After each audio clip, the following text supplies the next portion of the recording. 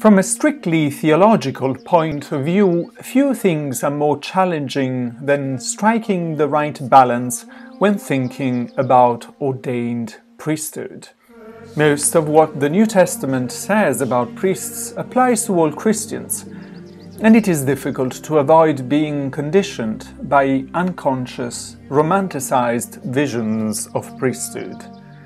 One thing is certain: in one form or another, alternatively idealized or vilified, ordained priesthood has been there since the beginning of Christianity and throughout its history.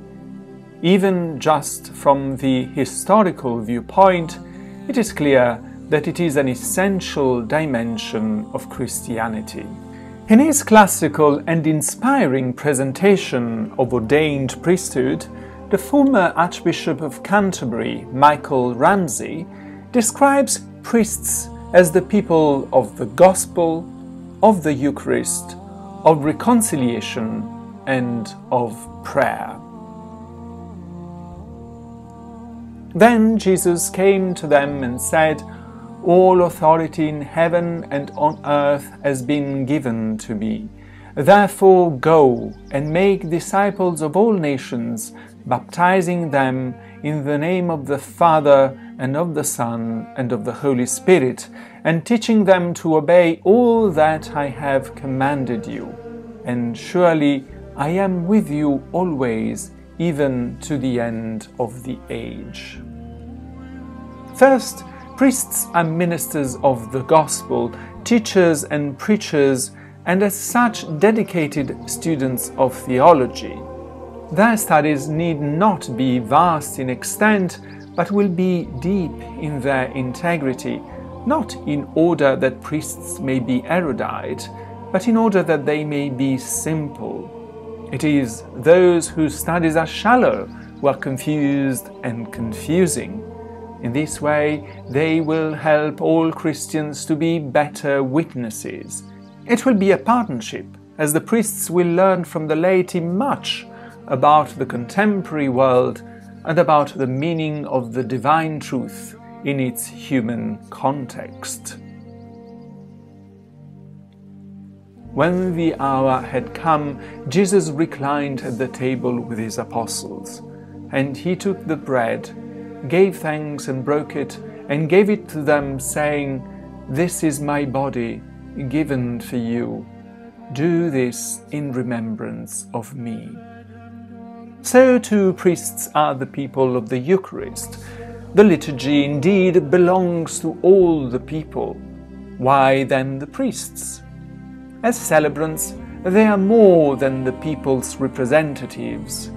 In taking, breaking, and consecrating, they act in Christ's name and in the name not only of the particular congregation, but of the whole Catholic Church down the ages.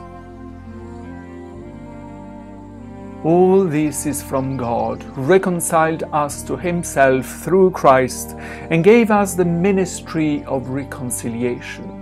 That God was reconciling the world to himself in Christ, not counting men's trespasses against them.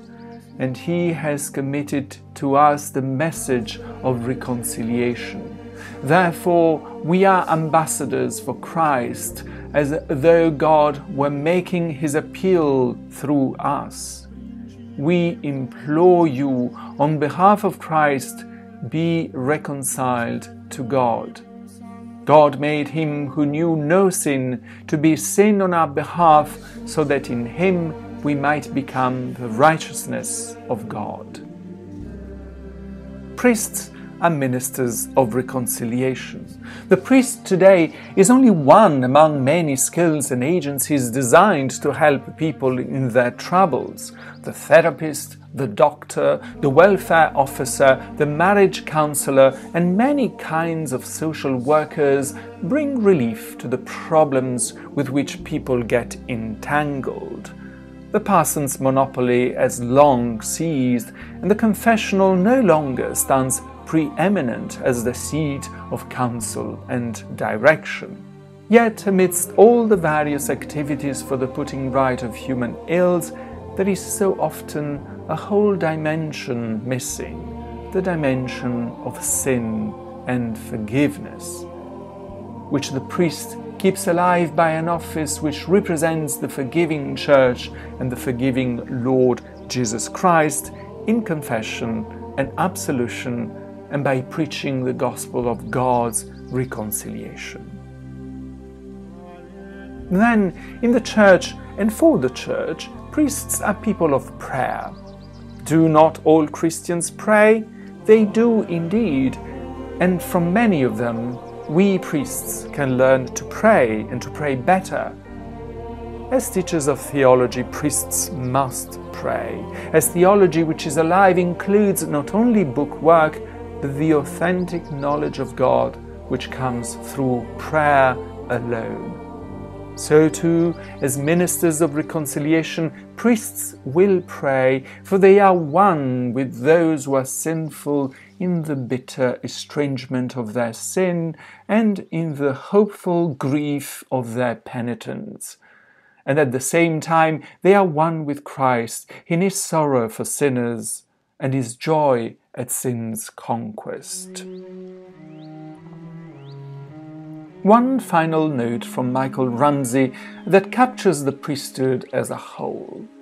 In the Church and for the Church, the priest displays, enables, involves. Priests display in their own persons that total response to Christ to which all members of the Church are pledged. They are to be beacons of the Church's pastoral, prophetic, and priestly concern. Priests enable the Church's response. By their professional training and concentration of labor, they get things done. Priests involve the whole Church in their own activity. When they visit a sick person, for instance, it is not only the visit of a kind Christian, it is the Church visiting. Similarly, priests can be the Church praying, the Church caring for the distressed, the Church preaching.